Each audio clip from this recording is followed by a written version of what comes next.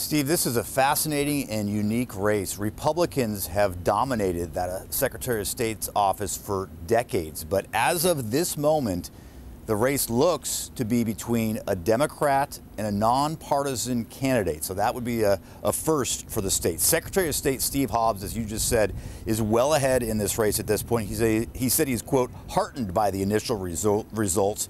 And he says it's nice to know he's ahead. He doesn't want to jinx anything yet, though.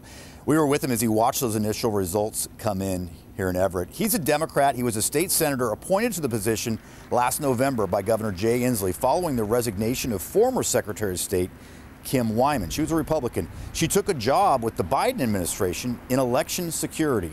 Hobbs says that is a big issue for voters, election security, and that's why he thinks he's in the lead. I think the people wanted someone who would protect our elections from cybersecurity threats, from misinformation, disinformation, and do more voter outreach. That's something that I've conveyed to the voters, and that's the message I'm going to bring all the way to November. Voters were just waiting for a candidate who had professional experience without party strings attached.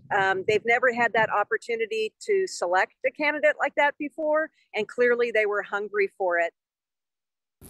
That's Julie Anderson. She is running as a nonpartisan candidate. She says it's time to get the party affiliations out of that office at the state capitol. As we speak, she is the number 2, but she says it will be days before that official designation can be made. However, she feels pretty confident because most of the votes that need to be counted are in Pierce and King counties, and that's where she is doing awful well tonight.